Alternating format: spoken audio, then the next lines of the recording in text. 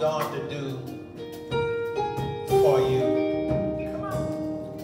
I think that's a legitimate question. What do you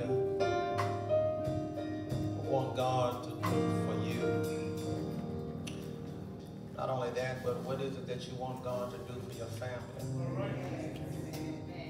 What do you want God to do for your community? But I think it's okay, while you're praying for other folk, it's okay to pray for yourself. Take a moment now, because that person on the side of you,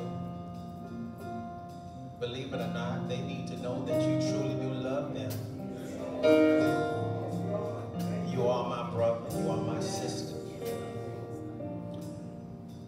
I want you to know that I love you, but God loves you more.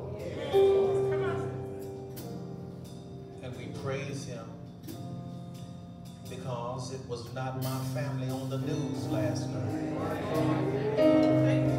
We praise him because that was not my child in the morgue. We praise him because it was not my house that got burglarized last night. And I just want to thank him because my children got home safe last night. Even when I cannot be there, I thank you because you watch them and you guide them. So Lord, with that being said, it is another day's journey, and I'm glad about it. Then, Lord, I remember what the old people used to say when they thought about it. They say, you didn't have to wake me up this morning. I could have been dead and sleeping in my grave. But you told old death to stand still and behave. And for that, I'm so grateful that Christ is all in my life. What would my life be without him?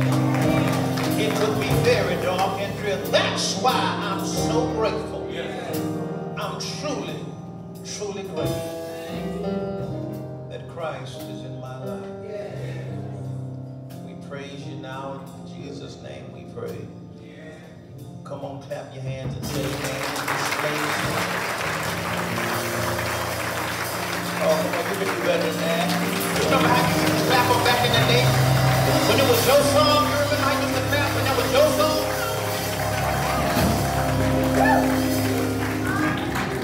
Amen. Don't come in here looking all deep and sanctimonious. Amen. So,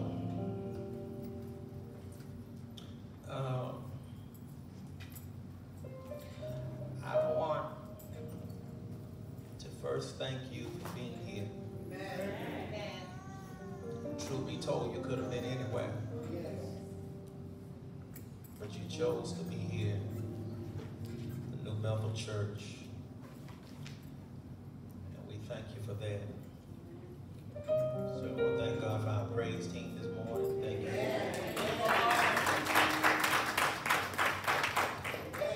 Well, there is a word from the Lord, and we're thankful for that. I want to share it with you. Let's look at Mark chapter 2.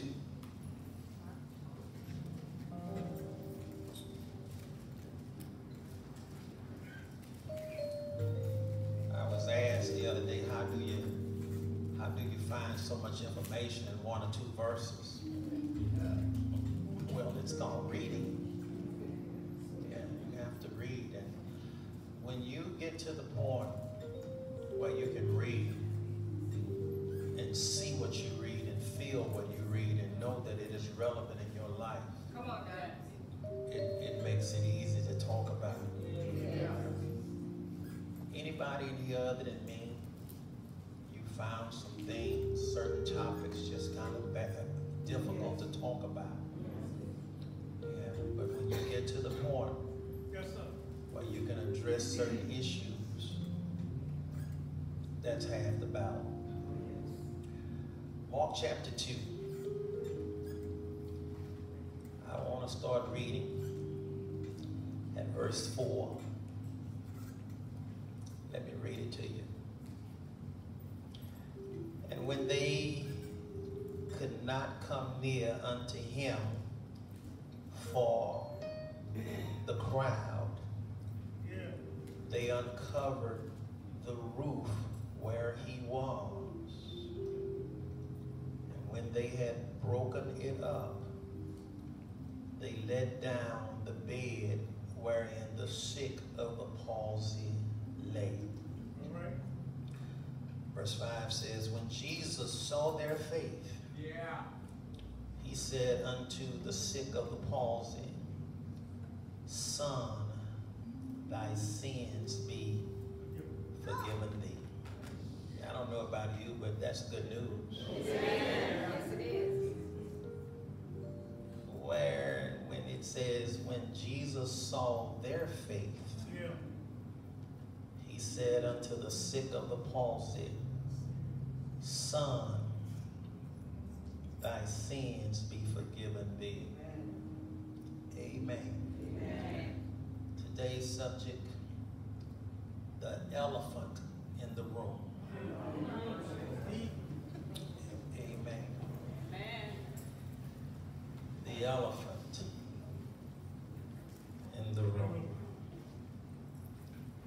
Greeters, thank you all so much. Thank you.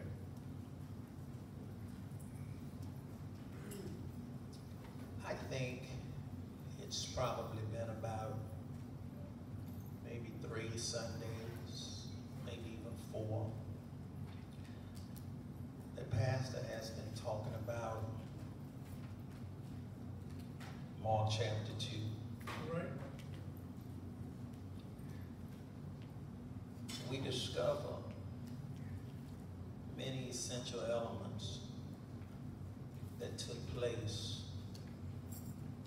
at this teaching moment. We found out that Jesus is in a small town called Capernaum. It's not clear whose house he's at, but he's in a house. We learned about 2 or 3 Sundays ago how crowded it was. And we also learned that Jesus used this opportunity to preach the word to them. When you got out of your warm beds this morning, you got dressed not to come here so people could see how you look. But you came here because you needed to hear a word from the Lord. Amen. We found out from reading that one man was carried by 4. All right. I like these, let me just say these 4. Because watch this. Their initial plan was to get their sick friend to Jesus. When was the last time you brought somebody to Jesus? I don't want to talk about anybody's dysfunctional family, but all of us got some relatives that need to see Jesus. And they make their way to what possibly could be Peter's house. And to the beginning reader, the conclusion could be drawn that their initial intent was right. Yeah. I think they had no hidden agenda. Their initial plan was to get their friend to see Jesus. All right. Because they already had drawn the conclusion that Jesus could do something for them. Yes.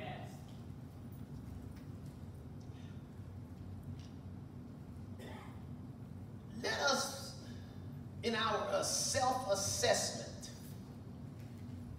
I hope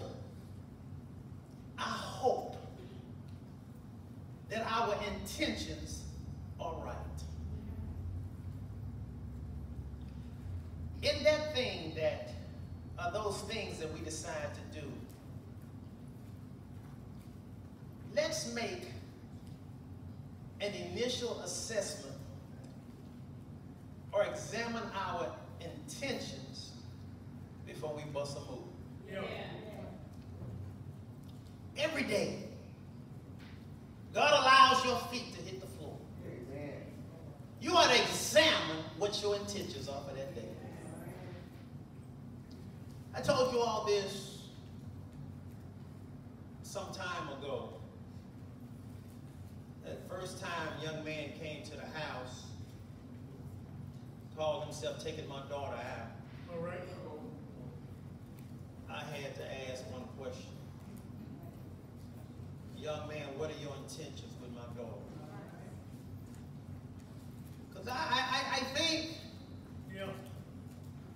think if you have a daughter, it's okay to ask her boo thing what his intentions are.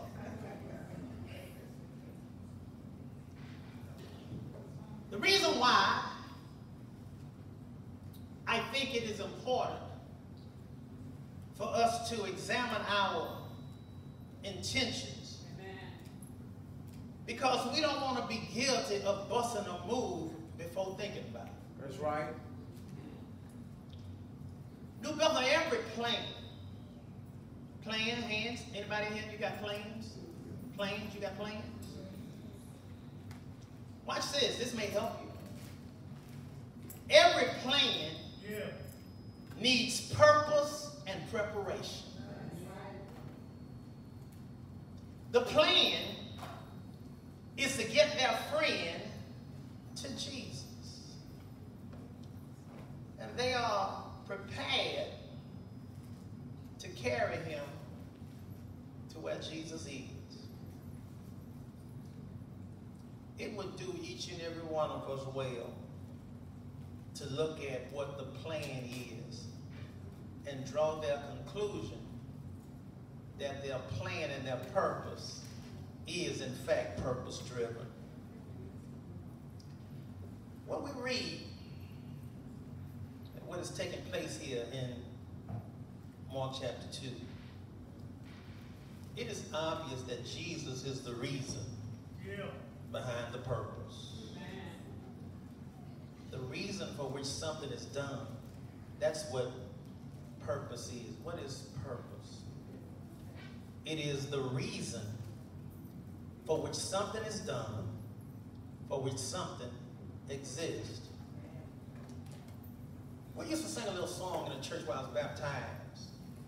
And that song immediately stated the intent and purpose of the person who was singing the song.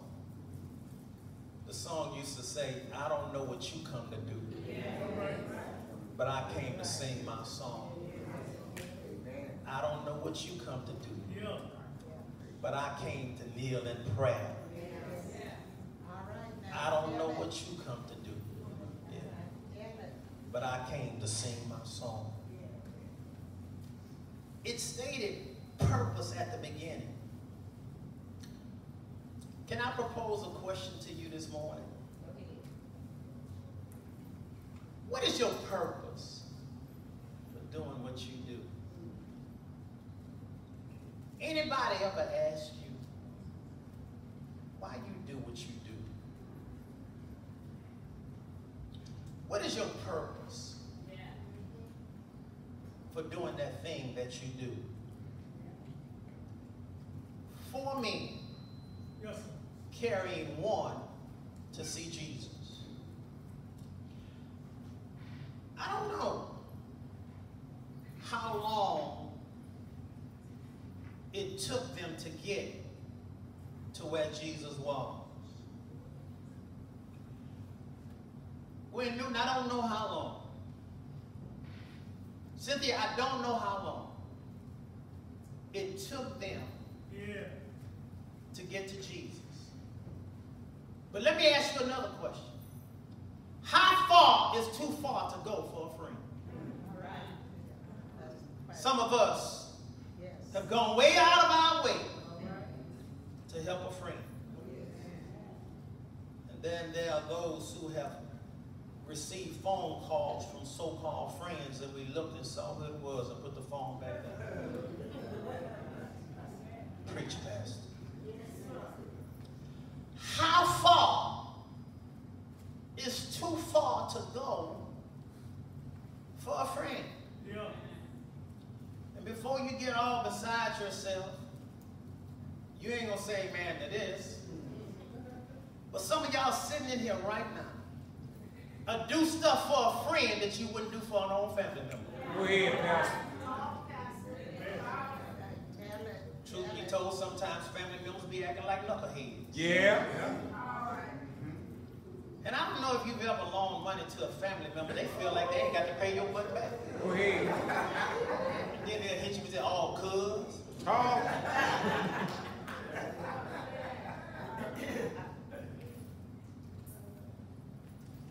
How far? It's too far to go for a friend. Jesus sets the epitome of an example of about how far to go for a friend over in the 15th chapter of St. John when he says that greater love had no man than this, Yes. than a man who laid down his life for a friend. That's right. Can I ask you a question? Just how far are you willing to go? At what level, watch this, at what level of inconvenience are you prepared to inflict upon yourself for the betterment to help somebody else? Yes, Lord. You ever gave a friend a ride someplace and they get out and they don't even have the audacity to even ask, do you need something on the gas? Well, don't ask, just offer. Yeah, yeah. Then get out and walk off and slam your door. Oh. And I'll say something like this, hey, I'm gonna need that door. All right, now tell it. At what level? To inconvenience yourself, are you prepared to go for a friend? Yes. Even if we don't know how far they had to travel, even if we don't know the weight of said friend, Yeah. they never complain about what they were doing. I don't like it. I can't stand a Negro that do something for you, then complain about doing what they did for you. Right. If it's got you in a rash, then baby, just don't do it. Be real and true to the game. If you got to complain about it, don't do it. Yeah, yeah. Because where you want, somebody else will. Yeah. Preach, Pastor. Yeah. I cannot tell you. I was not there. I cannot tell you how long they waited at the door, but they exercised something called patience. When patience is put to the test, that's called persistence. Huh? Amen. When persistence is put to the test, Yeah. that's called perseverance. Yeah. And when perseverance is put to the test, that's called passion. Yeah. It is your passion for a thing that drives you to reach your goal. Some of us got some friends and they think you got it going on. All right. And they just don't realize you 30 cents short of having a quarter yourself. But it's the way you handle your business. Yeah. Right. I told y'all put assume and quit judging just because I'm fat don't mean I'm full. That's it. Hey. Yes, sir. Yes, sir. Passion. That thing that drives us to to reach your goal. Ask yourself, am I guilty of waking up every day, 365 days a year, 12 months a year, 52 weeks a year, and I ain't got no goal in my mind? Get yourself from around Negroes that don't have no goal in mind. Right. Every day they just operating under the umbrella willy-nilly. Passion. It drives you to go over and beyond. I like them. I like these four guys. Yes, sir. Because their passion to see Jesus caused them to refuse to lose. We need some people around us in our lives that don't have a give-up spirit. Yes, All right. Lord. What's your motivator?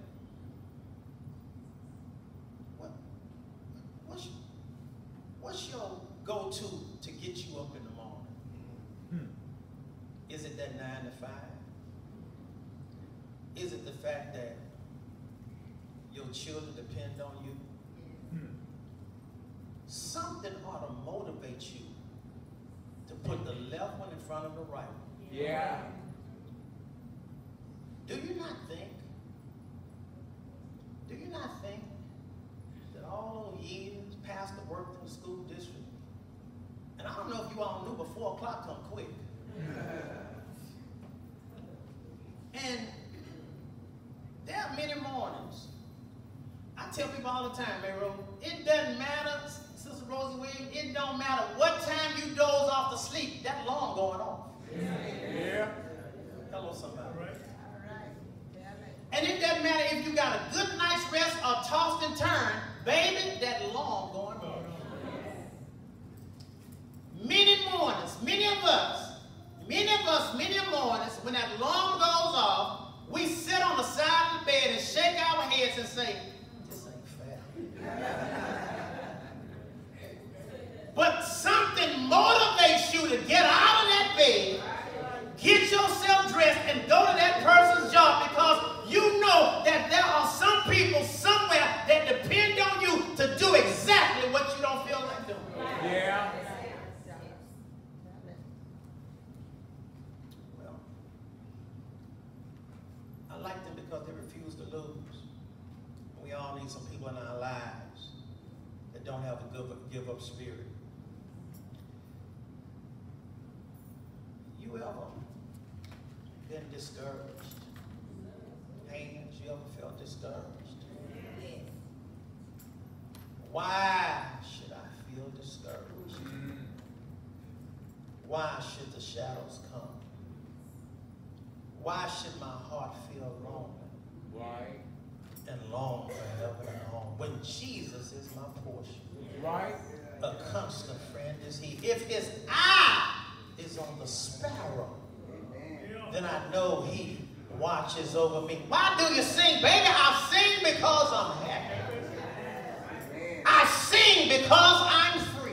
Yeah. And if his eye is on the little bitty sparrow, then I know he watches. He watches over me. Well, and because they did not have a give-up spirit, it is Jesus who rewards them for their efforts. Let me say this to you. Let me say this to you.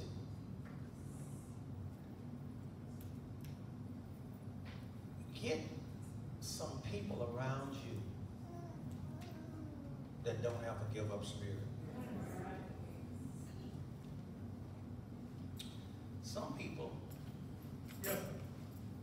will accommodate you, work with you, even bless you. But at first, you have to show some kind of effort.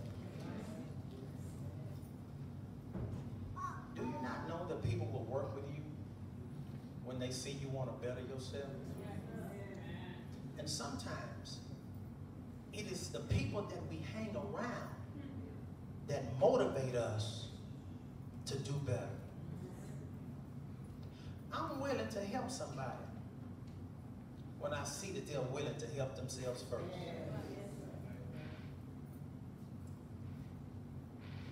How many times am I closing? How many times have you turned around because you wanted to be somewhere and there was too many people? Yesterday, I'm in Pearland. I need to go to Walmart, June. All right. I said, Lord, what is going on here? It was a line out the parking lot going down the highway. I said, they're giving out cheese or something? What is going on here? And then it hit me. It's the first of the month. Don't go to no store the first of the month. Because you're going to be in there for a minute. And you know what that sent a message to me? Lord, that sent a message. Hell, everybody ain't broke. Y'all perpetrating the fraud. Everybody not broke. And I said, well, and again, too, you top the first of the month on with July 4th. All right. But starting today, and I'm moving, we're going to stop feeling sorry for ourselves because the door is closed. Right. All right. Again, I said this the other Sunday. We as people, as you know, us, talking about us that don't have complexion protection, us. We know how it feels to have doors closed in our face. We know how it feels to have to go around to the back. Right. Yeah. But watch this. You know what they did? They take the staffs. They take the staffs, y'all. This is arguably, once they get up there, you read it, they say they lowered him down. Yes. This is probably the only time pastor's going to agree with friends letting you down. Okay. So, in my closing, what exactly is the elephant in the room? They lower him down Yes. right there in front of Jesus. Right. So what exactly is the elephant in the room? Let me ask you a question. Has anybody here ever heard of the phrase, the elephant in the room? Okay. I had not heard of it before I had heard of it. But let me just tell you, when you hear Yes. that phrase, the elephant in the room, let me tell you what it is. It is a major problem or controversial issue that is obviously present but avoided as a subject for discussion because it is more comfortable to not talk about it. Right. Everybody in here got their own elephant in the room. It's a controversial issue that you avoid at all costs because you don't want to discuss it. We all got our own elephant in the room. Hell, some of us got a herd of elephants in different rooms. Jesus addresses the elephant in the room In verse 5, when he looks up and sees their faith, I believe Jesus saw the faith of all 5 of them. But there's an elephant issue. All right. Before he heals this man's body, he announces peace to his heart. You know what Jesus did? He says, son, your sins are forgiven. Did y'all hear that? And I'm done. So what is the elephant in the room? It's that subject matter that we know is there, but we don't want to talk about it. The old people used to call it that you sweep stuff under the rug. I know it's there, but I don't want to talk about it. Well, when do you want to talk about it? I'm going to talk about it when I talk about it. The elephant in the room. All of us got our own little elephant. Sometimes it's your child. Sometimes it's your relationship. Sometimes it's them Negroes on your job. It's your neighbor. We all got our elephant in the room. You know what this man's elephant was? When Jesus said, your sins are forgiven. Yeah. Thank you. I don't want to pass judgment. But what sin did he do? Did he fornicate? Did he commit adultery? Did he remember the Sabbath day and keep it holy? Did he lie on his neighbor? All right. Did he kill somebody? Did he commit murder? I don't know what he did. But Jesus forgave him. He says, son, he speaks initially to him. Even though he could not have gotten there by himself, Jesus speaks to him. I don't know who I'm talking to, but that's good news to know. That Jesus says to him, whatever you've done, no judgment. You know what he saw initially? Before he even forgave the man of his sins? He saw the faith from the people that brought him. And as God, moving forward, Lord, I want to be strong enough to get somebody to where you are. I told you all this some time ago. That some of us got some friends that ain't gonna never come to church. That's right. So you're gonna have to be the Bible that they read. Yes, sir. And sometimes it's gonna cause you to go out of your way to do it. But it can be done. So Lord, Yes. help me. Please, Lord. I can't speak for anybody else.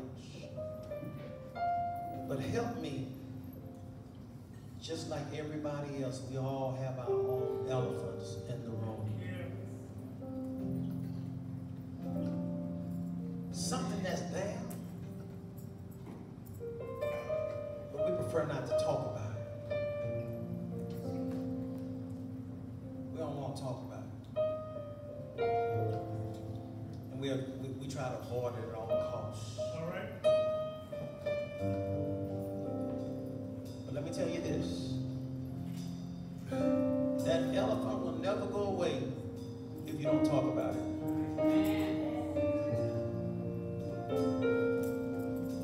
He sees their faith. He doesn't talk to them anymore. He talks to the person at hand. And I'm here because I had some faithful friends that loved me. That did not give up on me. Let me ask you a question. And if it's you, I want you to stand if it's you. Somebody gave up on you. If that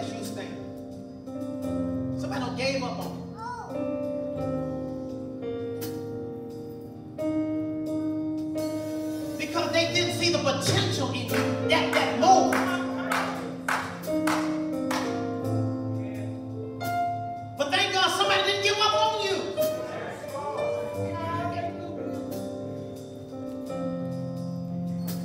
I got a raise when everybody else was getting laid off because somebody saw something in me that I didn't know that was there. Aren't you glad that many of us had parents that saw potential when we were doing stupid stuff at night? I'm thankful. I'm thankful that 36 years ago, this church saw something in me. And no matter how many times people say you're too young, they call you green, green things grow.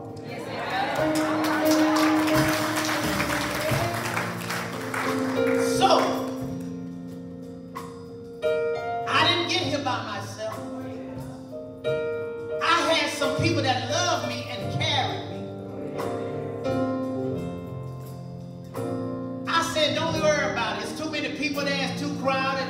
We'll come back and get. No, we're not going to put off tomorrow what we can do right now.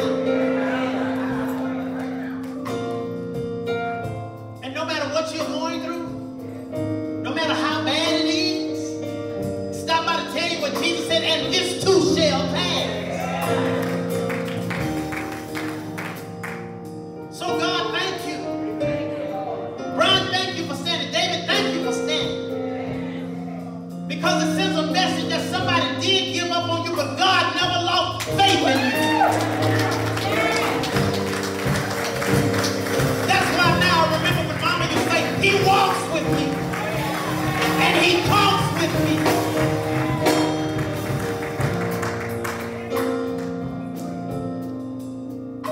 Well, let me ask one more question.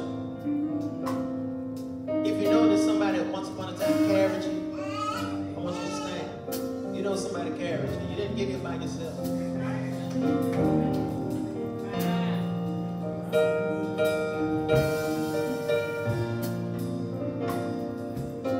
Right where you are, they may be alive or dead. You ought to thank them because they didn't give up on you.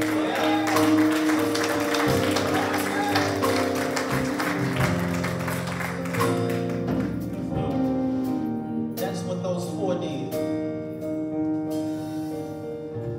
They put their agenda behind them because they knew the time was now. Yeah.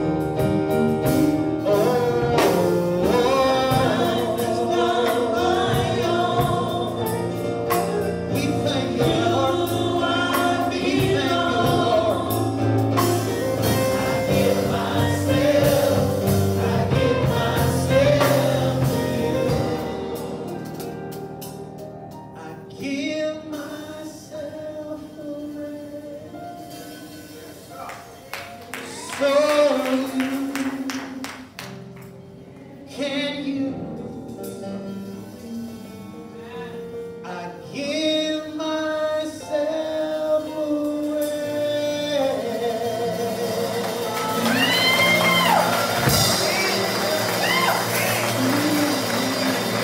Leaning down the presence of an Almighty God. So, let's talk about your elephant. No, Pastor, we ain't going there today.